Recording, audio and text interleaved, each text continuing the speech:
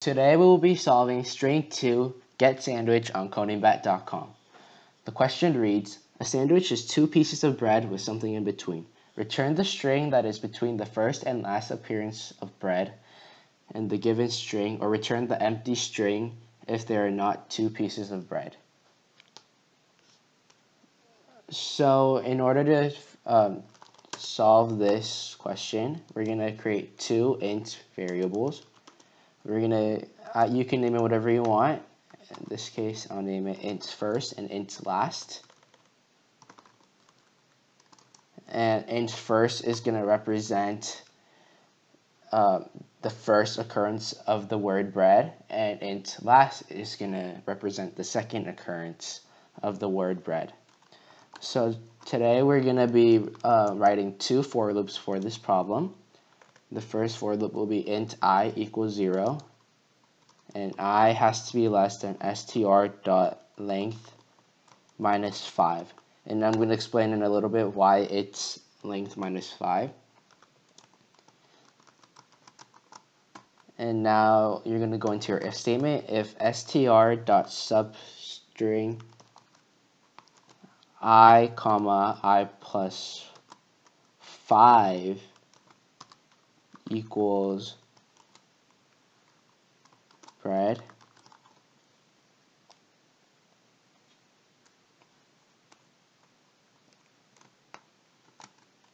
then last, or my bad, then first becomes I, and then you break out of this for loop. So basically why we're taking characters 5 at a time is because the word bread has 5 letters in it, and that is why we're doing str.length minus 5 to avoid a compilation error. So this for loop, it's going to start off with 0, and it's going to take the first 5 letters of str. So 0, 1, 2, 3, 4, and then if I plus 5 does not equal bread, then the for loop's going to repeat itself until I plus 5 equals bread. And now we're going to go on with our second for loop. And this for loop is so this first for loop was to find the first occurrence of bread, and now the second for loop is going to be used to find the second occurrence of the word bread.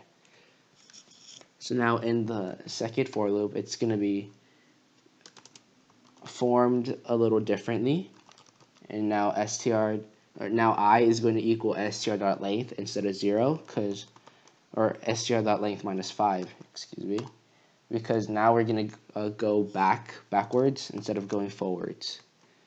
So I has to be greater than or equal to 0, and I is going to subtract by 1 every single time you run this for loop.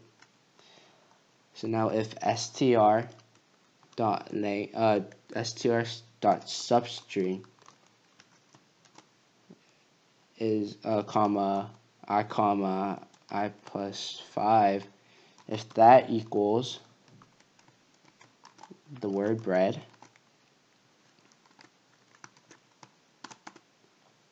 then last now becomes I, and then you break out of this for loop. So this is basically like the same idea as the first for loop, but the only difference is that now you're going backwards rather than going forwards. And now we're going to go on with our last if statement. So if first is not equal to -1, which means that there is an occurrence of that they found the word bread in the first for loop, and if last is not equal to 1 or -1, which means that we found the word bread in the second for loop, and first is not equal to last,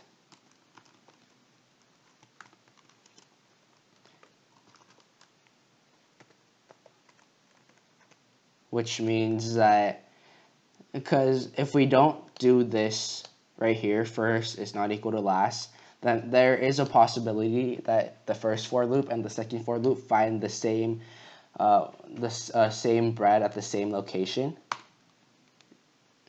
And then you want to return str.substring first plus 5 comma last.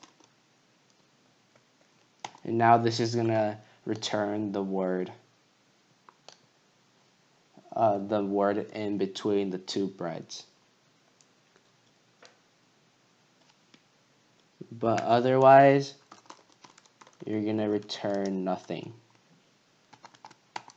if all of this is false.